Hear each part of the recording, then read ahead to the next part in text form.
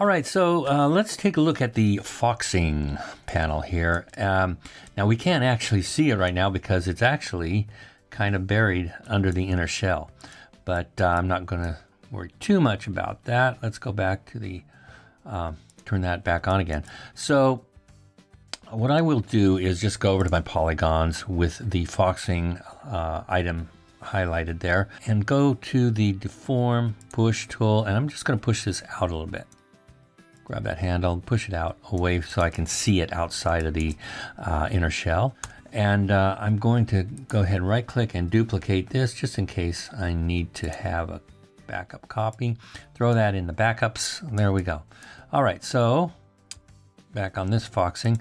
Now what we want to do, I'm going to turn this off, hide this for a second, and go to my inner shell. If you notice, this foxing panel has these kind of ribbing, horizontal ribbing going across it, which is kind of like this accordion effect. And we want to try to model that into the panel as we thicken it, actually. So yeah, that's going to be how we're going to thicken this object. So let's take a look at it real quick. We notice that the edges look pretty even for the most part.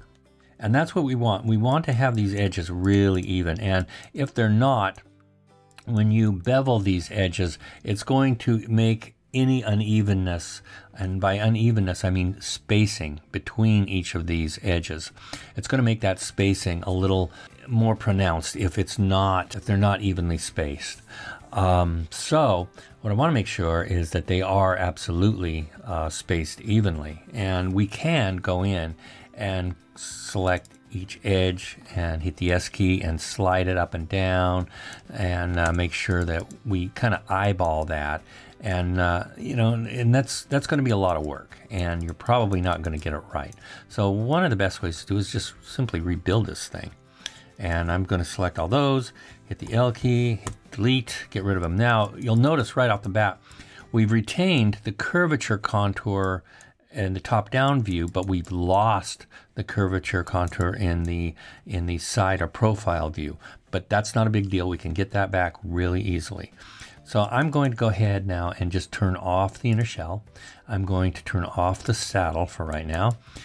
And what we want to do is we want to get these horizontal lines, edges back, but they need to be perfectly evenly spaced. So how do we do that? So, well, we have a cool tool called Loop Slice. Now, there's no way we can really, I mean, I suppose we could go in and add edge loops to the whole thing and keep them split in the middle. That would work, but that's a lot more work than I want to do on this. I want it to be easy. So I'll just go over to the edit toolbox here. But I want to select 2 polygons. And the reason I select a couple of adjacent polygons here is so that it knows what direction I want the slice to go. So I want the slices to go horizontally, so select 2 adjacent polygons like that. Go to Loop Slice, and look, immediately it activates. And this is one of those tools where you don't really have to click in the viewport to activate it. It just does when you click the button. So bring up the panel here. We can see this little gizmo at the top, and you can adjust the size here by clicking that little dot there. And you can adjust where that edge is going to fall. Right now it's at 50%. We can drag that. Also, you can just click anywhere in the viewport and just move your mouse left and right, and that will also adjust that. So, but what I need is I need this mode to be set to uniform. So that's going to lock the spacing of however many edges I want to put in here. Now, where it says count, I'm going to put 10, and it's going to automatically make 10 slices, perfectly even slices for me. And then I'm looking at this, and I think I want maybe a few more. I'm going to go with 13. I think that'll work. I know that'll work because I already did it. All right, so now I'm going to deselect my edges. Now remember, I said that we've kind of lost that contouring of the shoe with this. So the best way to get that back is to go back into our topology tools, right? Now I'm not going to sit there and nudge every one of these edges and vertices to adhere back to this shoe again, I'm going to do something a lot cooler. First thing I'm going to do is make sure that it sits outside of the shoe. Go to the deform, go to my push. I'm going to just push it out a little bit more. As you can see, it sits outside of that shoe form now. Great. So I'm going to jump over to the topology toolbox here, and I'm going to go over to smooth. All right. Make sure nothing here is selected. It's in one iteration. Everything's good. Click in the viewport. Boom. That's it.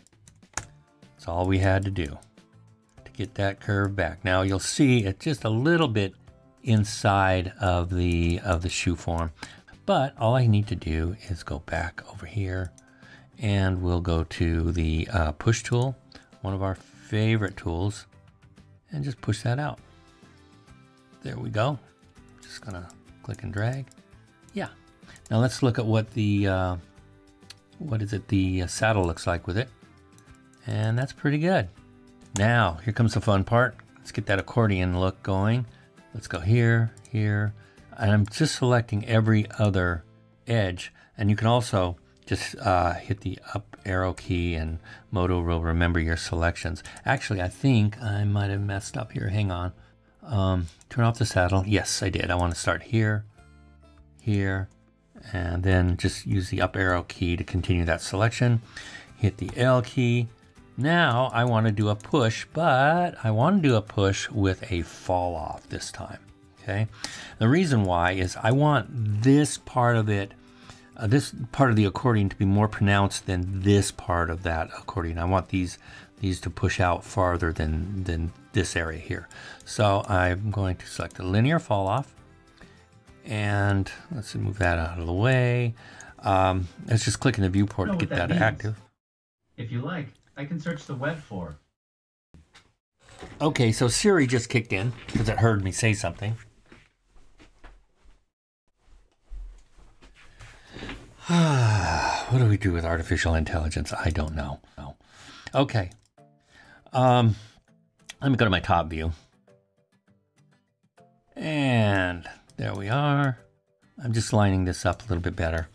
Go back to my perspective view, and let's just rock and roll here. Click and drag my push tool.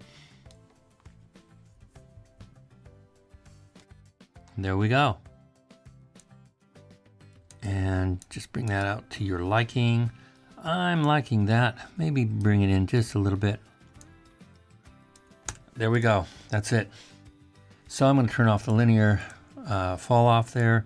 Now you'll see that there are some things that we're going to have to match up later on if I turn on the saddle.